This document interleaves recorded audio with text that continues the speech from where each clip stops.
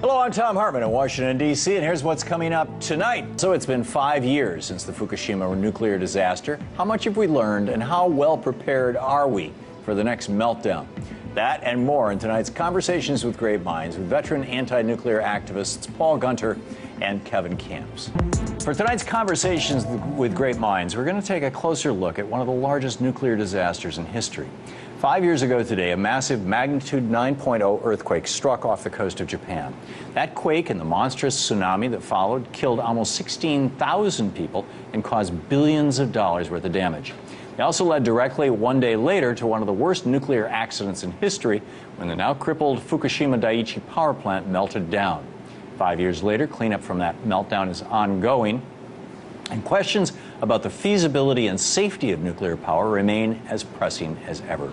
Joining me now to help answer some of these questions about this issue are Paul Gunter, director of the Reactor Oversight Project at Beyond Nuclear, and Kevin Camps, radioactive waste watchdog at Beyond Nuclear. Thanks, gentlemen, for being here. It's great to have you both with us.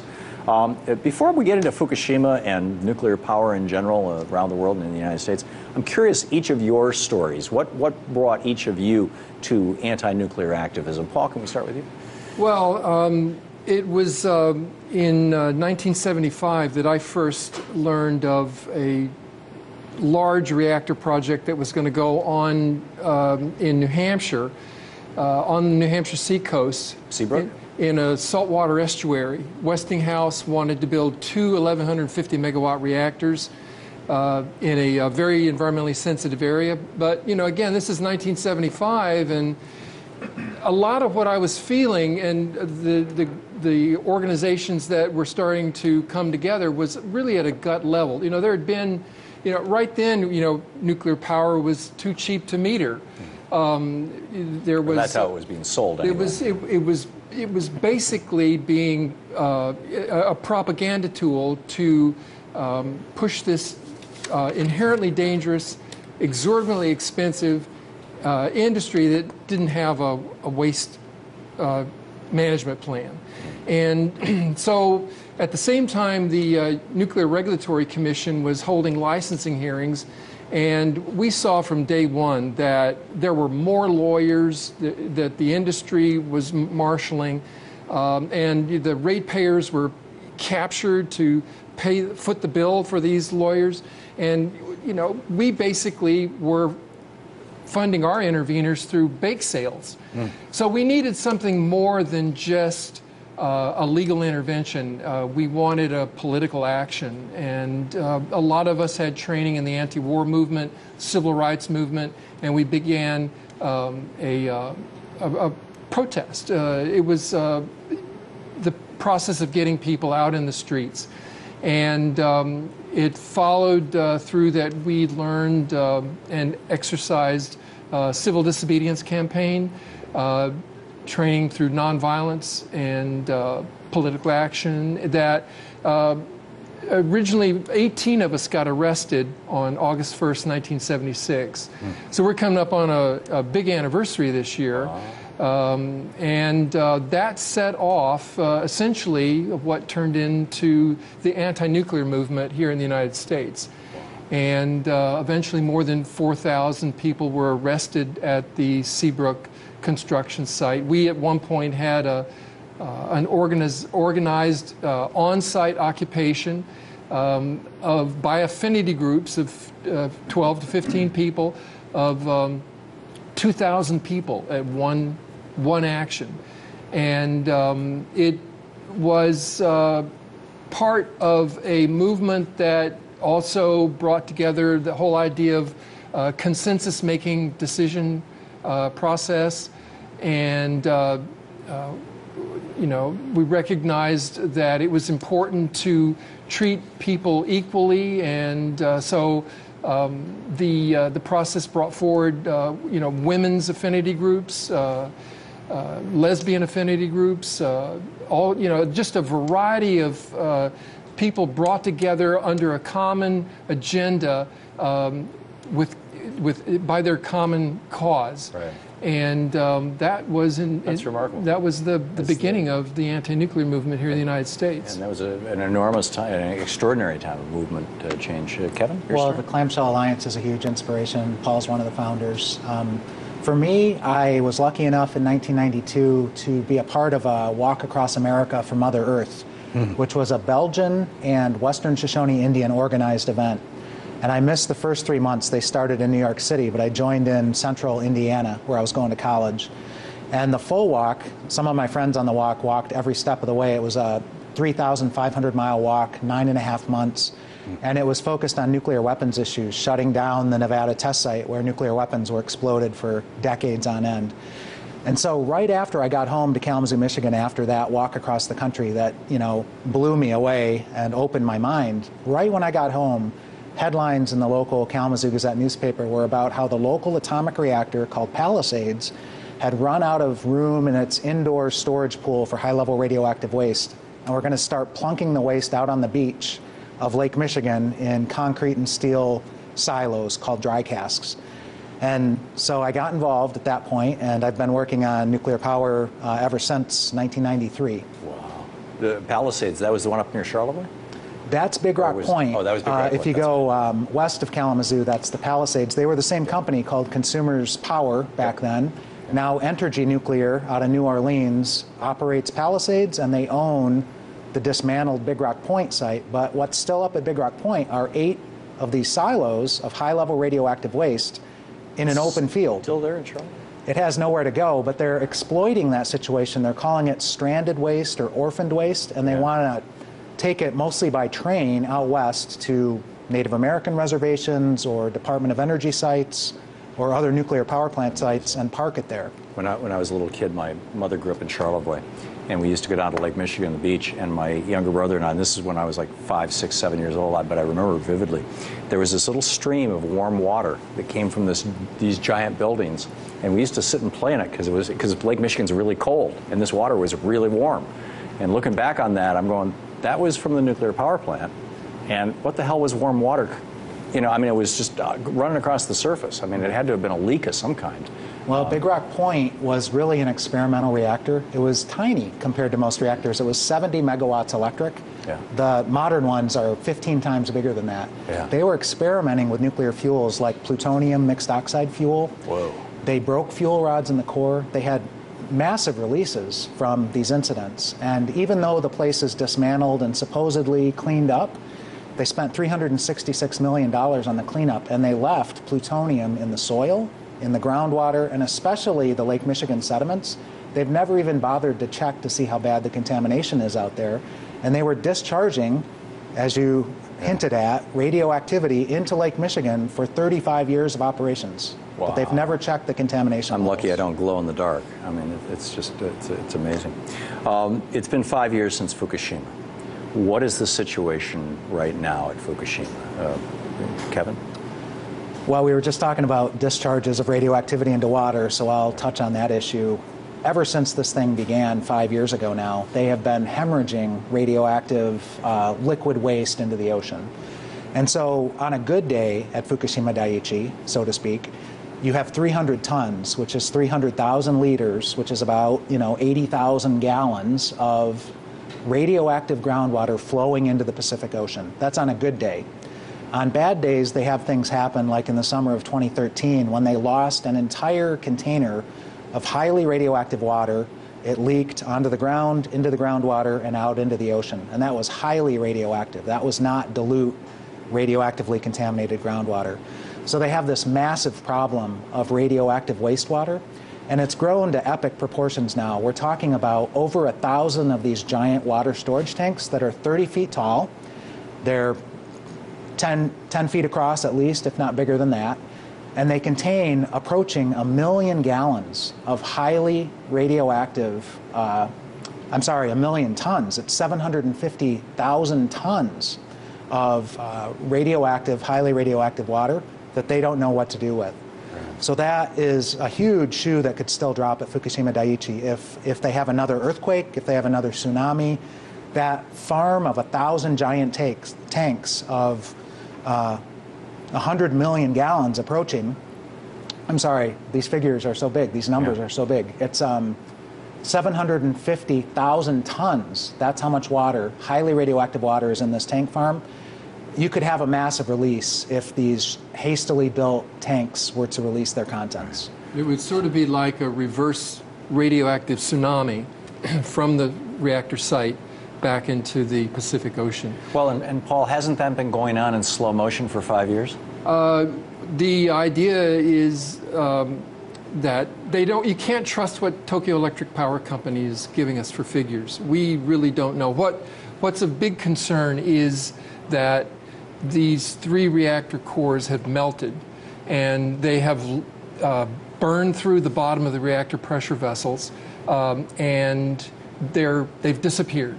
The radiation is so intense that workers cannot get in there to inspect, to find these radioactive cores. Even robots, they've been sending robot after robot into the reactors to try to identify where the molten reactor fuel is. And again, the radiation fields are so intense that it fries the electrical circuitry on these robots. We suspect that the these molten cores, which Tokyo Electric Power Company is 24/7 for the last 5 years pouring more water into these hulks, these exploded buildings, to try to keep these reactors cool, and to keep the reactor fuel immobile so it doesn't go deeper. But we suspect that it's left the containment and in the ground. Is there we have about a minute before the break here. Is there a China syndrome scenario, Paul, where if this stuff is melting through basically rock and it hits groundwater, that we get a geyser? Well, this is the essential cooling that's going on, that's been going on since. Is to prevent that? Is to prevent that exact scenario. But still, the fuel has disappeared. This molten mass, it has not been found, but we do know that it's down there, and efforts to try to locate it and to assure that it doesn't go critical again, that's the problem. Yeah, it's a very serious problem. Wow. Is there, we have about a half a minute before the break, is there any, do they have any plan? Right now, it's they pave the road as they travel along this disaster. So they're making it up as they go along. They make it up as they go. Jeez, that's amazing. More of tonight's Conversations with Great Minds with Paul Gunter and Kevin Camps right after this.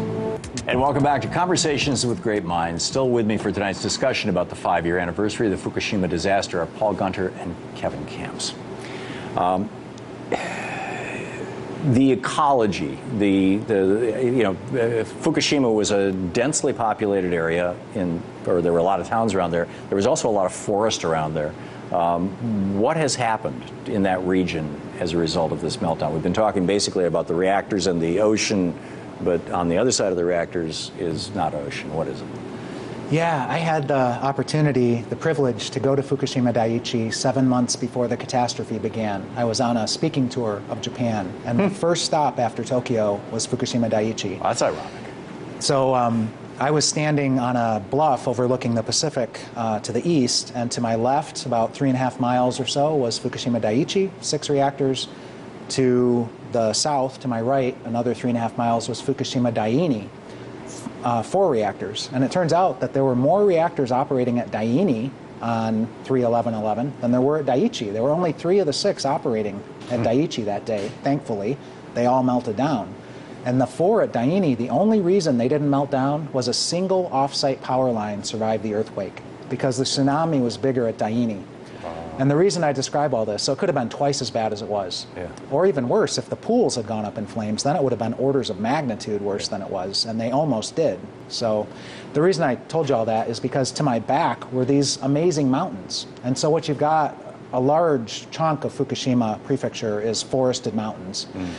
And our board member, Kendra Ulrich, who's a senior nuclear campaigner with Greenpeace Japan, just put out a report about a week ago about the ecological impacts of Fukushima Daiichi. And they are great, they are bad. And what she described was mutations in plants, whether they're trees or mushrooms that are absorbing radioactivity at high concentrations. That used to be a staple of that area. That was a big shiitake mushroom region. No more. It's poison now, just like at Chernobyl. And she also described insects that have genetic mutations and will now pass those on to future generations of their species, butterflies and worms. And you've also got other megafauna running around. You've got monkeys. And I just happened to hear a radio report today about, actually it was Arnie Gunderson of Fairwinds Associates who was traveling in this area recently and was with another scientist, and they saw a monkey who had a poop. And they collected the poop and they analyzed it, and it had 50,000 becquerels of cesium per kilogram in the poop. And so the point was Put that in context. What is it? What is well, 50,000 a becquerel becquerel is a radioactive disintegration per second. And so in this monkey's poop, there were 50,000 radioactive disintegrations coming off of cesium contamination per kilogram. What's the acceptable limit in the United States for well, that in kind of food, and people aren't going to be eating monkey poop unless it's a But the monkey ate specialized something, coffee. and that's how it ended up. Well, in the United States, it's worse than Japan. In Japan, you can have 500 kilograms of radioactivity in a kilogram of food. 500 becquerels in a per kilogram. Okay. In the United States, it's 1,200. Okay, but this monkey was at 50,000. Yep, and so the monkeys are eating contaminated fruit and then pooping it, and they're moving the radioactivity around. Another point in Kendra's report was that every time there is a storm, a typhoon, and Fukushima Daiichi's been hit by typhoons again and again, there's a spreading of the radioactivity from those forested mountainsides into previously uncontaminated places or into supposedly decontaminated places. And one of the amazing things going on in Fukushima Prefecture are these mountains of giant plastic bags that contain a ton of soil, leaves, sticks, contaminated surface radioactivity that are being put into plastic bags. They're essentially trying to clean the surface of the Earth over a broad region into plastic bags. And then what to do with those plastic bags? Well, the current plan is to turn the host towns of Fukushima Daiichi, 2 towns, Okuma and Futaba, into temporary radioactive waste dumps and put these mountains of plastic bags there that will then leave in 30 years. Well, that's dubious that they'll leave. And then there's also that practice that's been going on since the beginning of the incineration of radioactive debris, which then puts radioactivity into the air to blow downwind and contaminate material. These are elements. These are not molecules. They're atoms. They don't break down when you heat them. They just go into the air. And they're going to, push back and say, well, there'd be some filtration. That's also dubious. I mean, certain radioactive poisons, like tritium, for example, can't be filtered. Right. And that's a big part of the contamination in that highly radioactive wastewater we talked about. The Japanese government is claiming that they have new technology. They're going to try to get the tritium out. It's going to be hugely energy intensive to do that, to put it mildly. One of the dangers is they may try to dump the tritium into the ocean and just say dilution is the solution to radioactive pollution. They've got American advisors, people like Lake Barrett, who used to run the Yucca Mountain dump program for the Department of Energy. He's over there getting paid by Tokyo Electric to say, dump it in the ocean. You've got a former NRC chairman from the United States named Dale Klein, who's over there working for Tokyo Electric saying, dump it in the ocean. Well, the currents come to the United States then, don't they? And the radioactivity has been reaching the North American West Coast for some time now. Yeah. So, Tom, I think what people should know is that 32 million Japanese have been affected by Fukushima's radioactive fallout.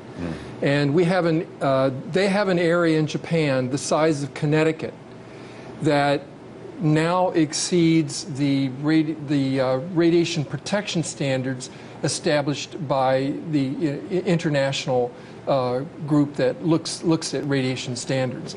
And so people are living in this radioactive soup. And I think it's important to know that this radioactivity is still spreading. What is really interesting is that we're seeing some of the first communities being affected by radiation are microbiological communities responsible for decaying leaves, and where those communities are now dying and being reduced.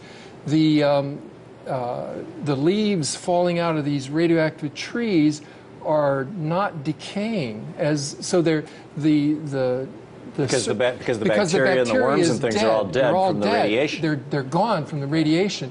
So the leaves are piling up in these forests, and with every fire, the radioactive cesium-137 and strontium-90 and all of these radioactive isotopes then go up in the smoke, and then they blow wherever the wind is going. And so we're seeing this in Fukushima, but this is the same signature that we see from Chernobyl now 30 years ago.